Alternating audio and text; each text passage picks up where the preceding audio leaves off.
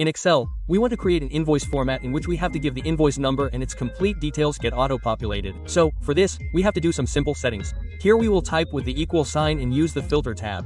Here, in the array, you have to take the data range which you want to auto-populate, such as name of item, quantity, rate and amount. So, for this, you have to go to the data sheet and select the entire range from name of item to amount together. You have to put a comma and see. Here the second argument is given to you, include. So, here you have to select the entire column containing the invoice number. You can see that the entire range is visible to you here at the top. Now you have to equal this range which you have given there at the top with the invoice number.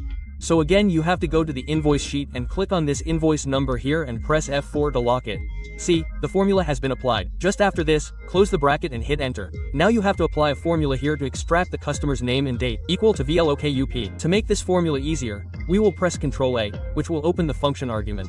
See here. First of all, you are given the lookup value in it. So in the lookup value, the cell with the invoice number has to be selected. After this, we have to come down to the table array. So in the table array, by going from the data, you have to select the entire table this time. After this, see, the column index number is given at the third number. So here you are given the column index number 1. Here you are given the column index number 1 for invoice, 2 for date and 3 for customer. So here you have to type 3. In the range lookup, you can also leave it blank or type 0 and after this click OK from here. In the same way, you have to apply the formula on the date as well. And that's it. Your invoice format is ready. Now if you change the invoice number from here, then the customer's details will also change on the basis of the invoice. So friends, if you like the video, then like and share it.